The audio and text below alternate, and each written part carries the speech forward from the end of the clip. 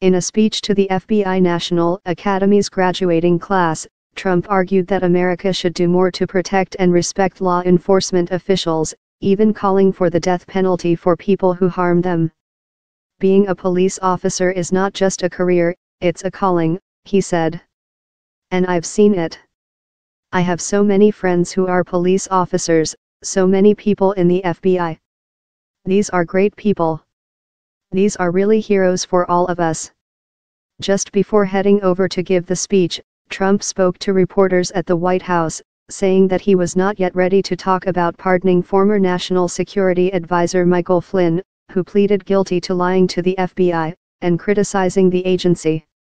Let's see, I can say this, when you look at what's gone on with the FBI and the Justice Department, people are very, very angry, he said. Earlier in the week, Trump tweeted that the agency's reputation was in tatters. In the past, Trump has repeatedly said that the FBI flubbed its investigation into Hillary Clinton's private email server and other controversies involving the former Secretary of State and presidential candidate. His supporters have also pointed to text messages sent by two senior FBI officials who investigated the Trump campaign in which they described the prospect of him winning as terrifying.